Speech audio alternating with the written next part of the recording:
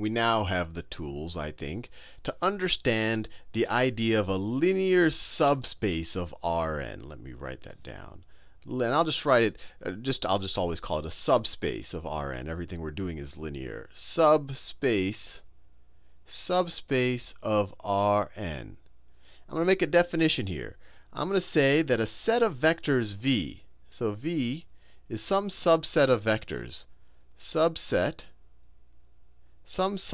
of Rn.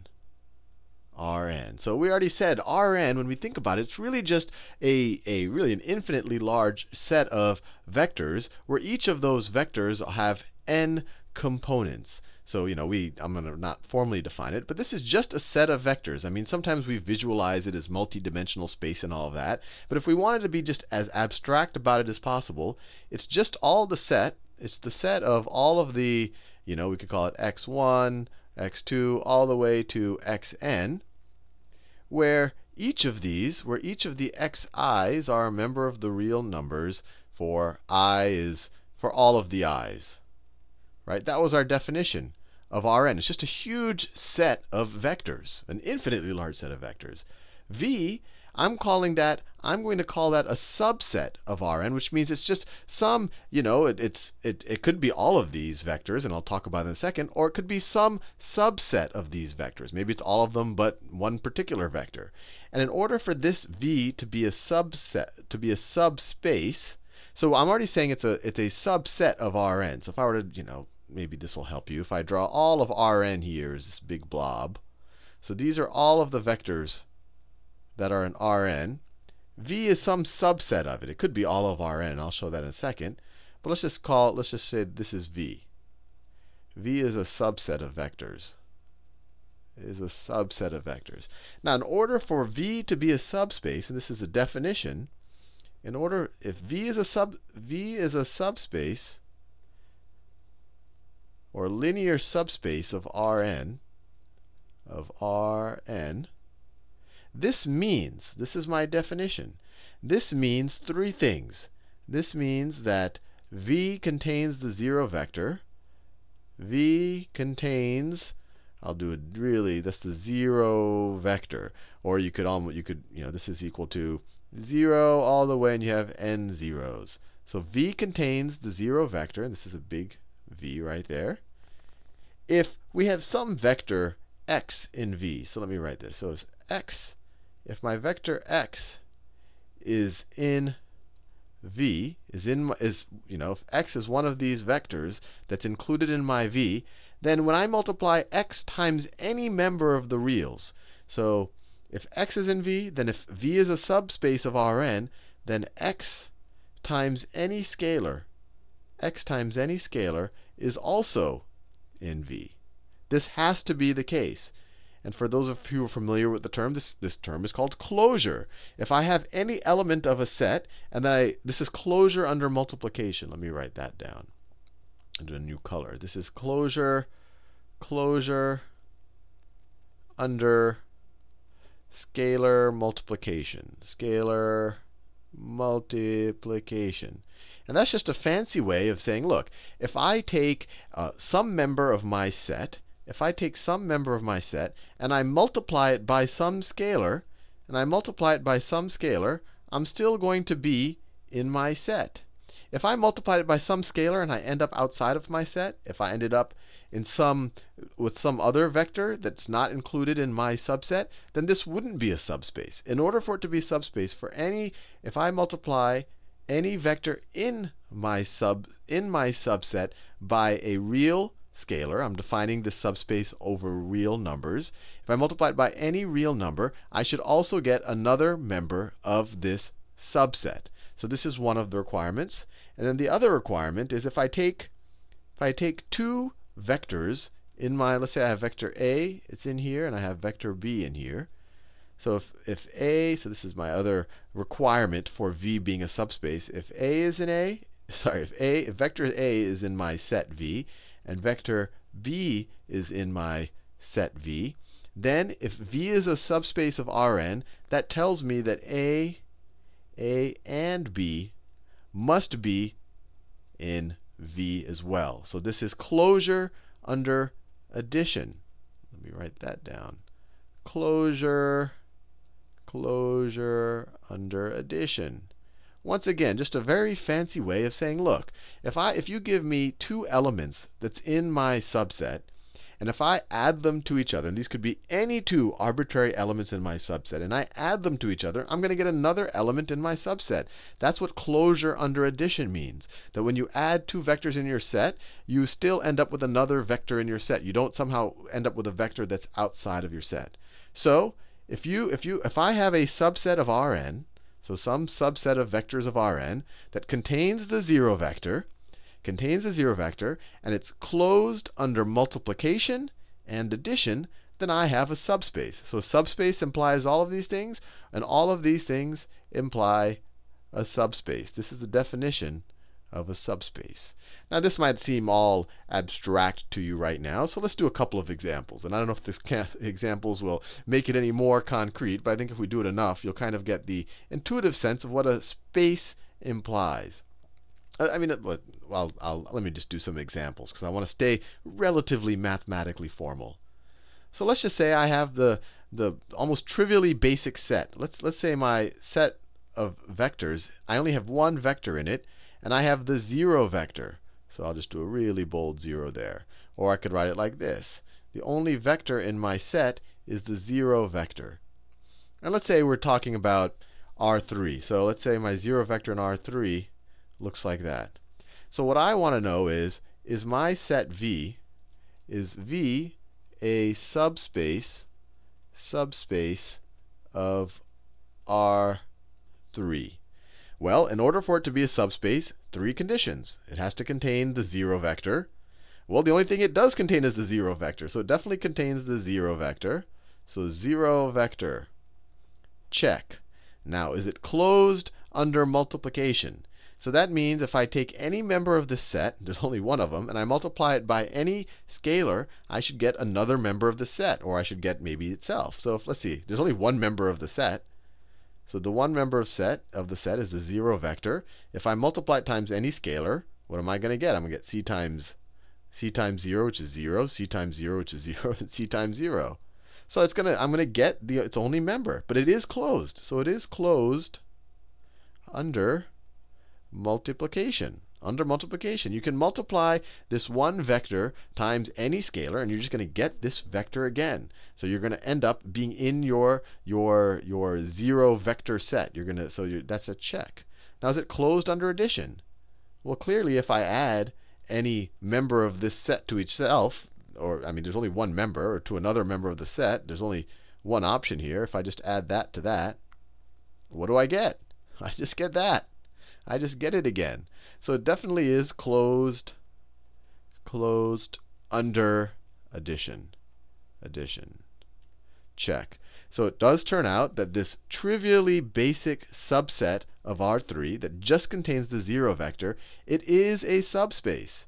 It is a subspace. Maybe a trivially simple subspace, but it satisfies our constraints of a subspace. You can't do anything with the vectors in it that'll somehow get you out of that subspace, or at least if you're dealing with scalar multiplication or addition.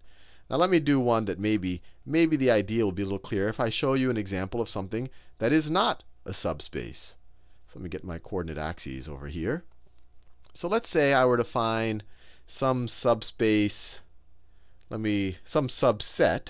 I don't know whether it's a subspace. Let me call my set S, and it equals all the vectors. It equals all the vectors.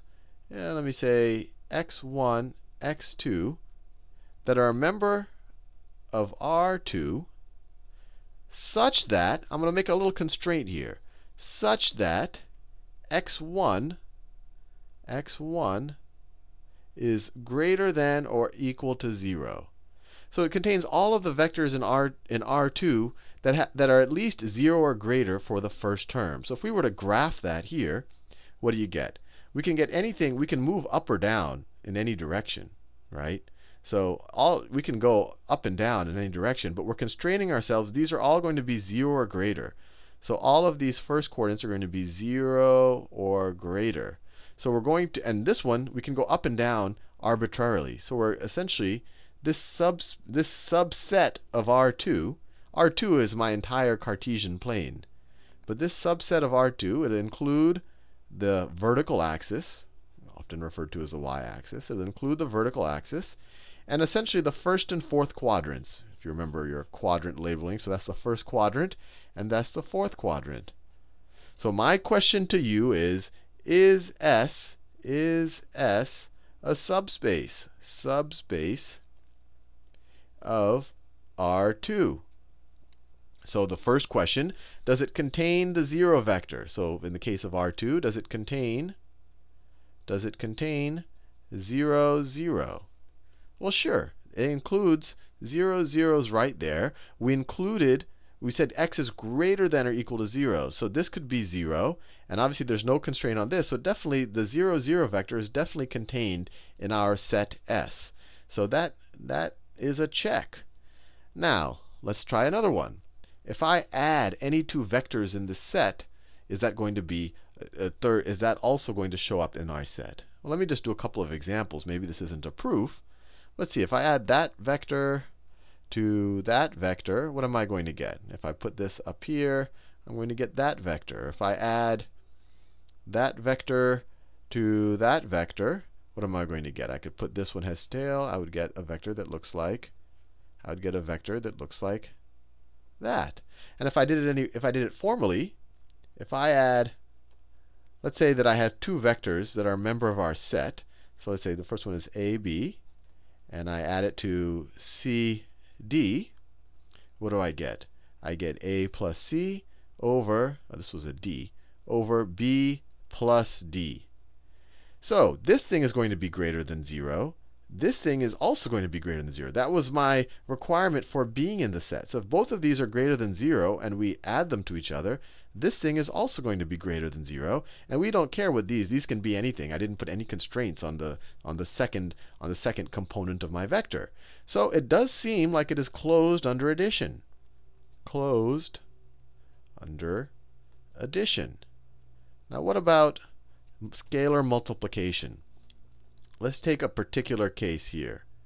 Let's take my AB again. I have my vector AB.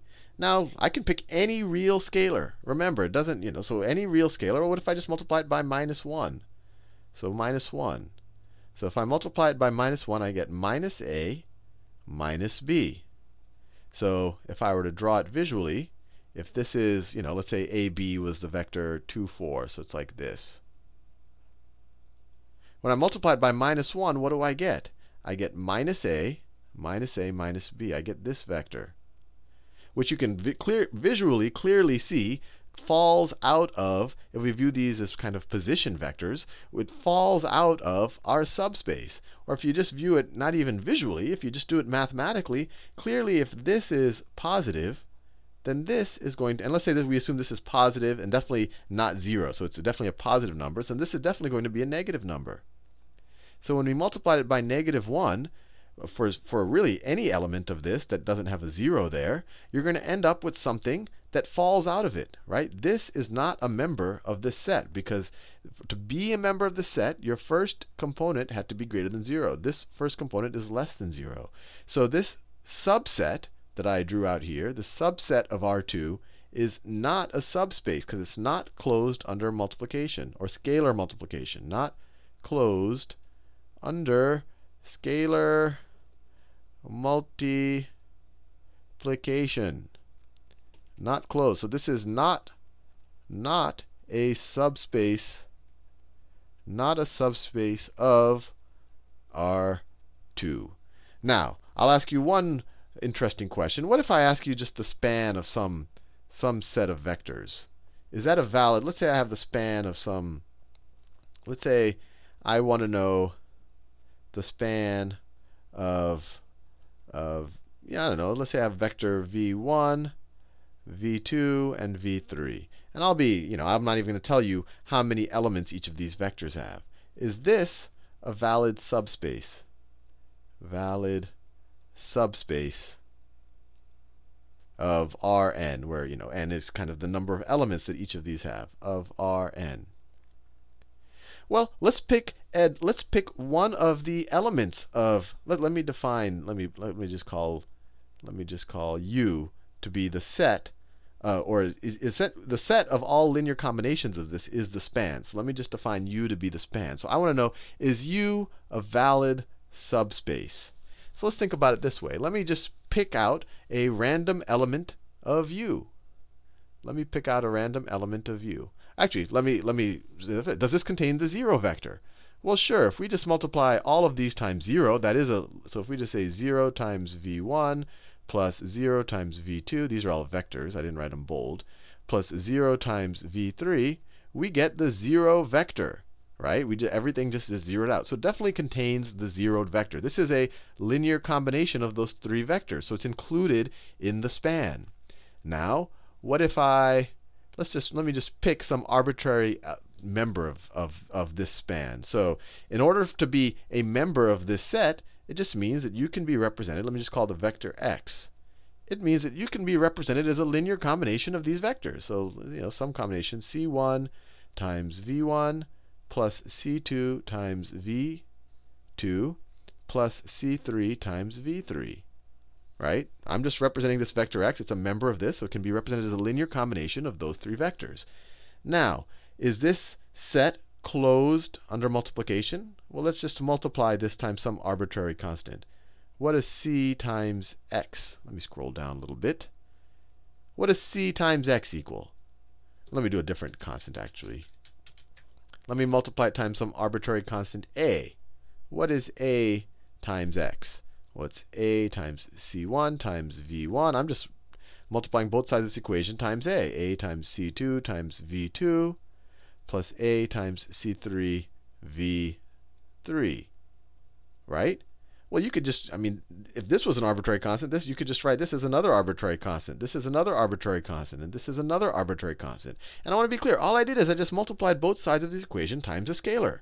But clearly, this expression right here, I could rewrite this as, c4 times v1 plus c5 times v2, where this is c5, this is c4, plus c6 times v3. This is clearly another linear combination of these 3 vectors. So the span is the set of all of the linear combinations of these 3 vectors. So clearly, this is one of the linear combinations, so it's also included in the span. So this is also in U. It's also in the span of those 3 vectors. So it is closed under multiplication. Now we just have to show that it's closed under addition, and then we know that the span of, I did 3 here, but you can extend it to an arbitrary n number of vectors, that the span of any set of vectors is a valid subspace. So let me prove that. So we already defined one x here. Let me define another vector that's in U, or that's in the span of these vectors. And it equals, let's say it equals d1 times v1 plus d2 times v2 plus d3 times v3. Now what is x plus y? If I add these 2 vectors, what are they equal to? Well, I could just add x plus y means all of this stuff plus all of this stuff. And so what does that equal? It means if you just add these together, you get c1 plus d1 times v1 plus c2 plus d2 times v2 plus c3 plus d3 times v3. Right? You had a v3 here. You had a v3 there. You just add up their coefficients. Clearly, this is just another linear combination. These are just constants again. That's an arbitrary constant. That's an arbitrary constant. That's an arbitrary constant. So this thing is just a linear combination of v1, v2, and v3. So it must be, by definition, in the span of v1, v2, and v3. So we are definitely closed under addition. Now you might say, hey Sal, you're saying that the span of any vector is a valid subspace, but let me show you an example that, clearly, if I just took the span of one vector, let me just define U to be equal to the span of just the vector. Let me just do a really simple one. Let's say it's just the vector 1, 1. clearly this can't be a valid subspace. Let's think about this visually. So what does vector 1, 1 look like? Vector 1, 1 looks like this, right? And the span of vector 1, 1 is all of, and this is in its standard position, the span of vector 1, 1 is all of the linear combinations of this vector. Well, there's nothing else to add it to, so it's really just going to be all of the scaled up and scaled down versions of this. So if you scale it up, you get things that look more like that. If you scale it down, you get things that look more like that if you go into the negative domain. So just by multiplying this vector times different values, and if you were to put them all into a standard position, you would essentially get a line that looks like that. And you say, gee, that doesn't look like a whole subspace. But a couple of things. Clearly, it contains the vector 0. It contains the 0 vector. We can just multiply 0 times 1. We can just scale it by 0. Right? The span is just all of the different scales of this. And if there were other vectors, you would add it to those as well. But this is clearly going to be the 0 vector. So it contains the 0 vector. Is it closed under multiplication? Well, the span is the set of all of the vectors, where if you take all of the real numbers for C and you multiply it times 1, 1, that is the span. So clearly, you multiply this times anything, it's going to equal another thing that's definitely in your span. Now the last thing, is it closed under addition? Is it closed under addition? So any two vectors in the span could, let's say that I have one vector A that's in my span. I can represent it as C1, some scalar times my vector there. And then I have another vector, B, and I could represent it as C2 times my one vector in my set right there. And so what is this going to be equal to? This is going to be equal to, this is essentially going to be equal to well, let me get a little more space. This is going to be equal to C1 plus C2 times my vector. Right? This is almost trivially obvious. But clearly, this is in the span. It's just a scaled up version of this. This is in the span. It's in a scaled up version of this. And this is also going to be in the span of this vector, because this is just another scalar. We could call that C3. And if you just do it visually, if I take this vector right there, let's say I take that vector, and I were to add it to this vector, if you put them head to tails, you would end up with this vector right there in green. I don't know if you can see it. Maybe I'll do it in red right there. You will end up with that vector. And you could do that. Any vector plus any other vector on this line is going to equal another vector on this line. Any vector on this line multiplied by some scalar is just going to be another vector on this line. So you're closed under multiplication, you're closed under addition, and you include the 0 vector. So even this trivially simple span is a valid subspace. And that just backs up the idea that we showed here, that in general, I could have just made this a set of n vectors. Right? I picked 3 vectors right here, but it could have been n vectors, and I could have used the same argument, that the span of n vectors is a valid subspace of Rn. And I showed it right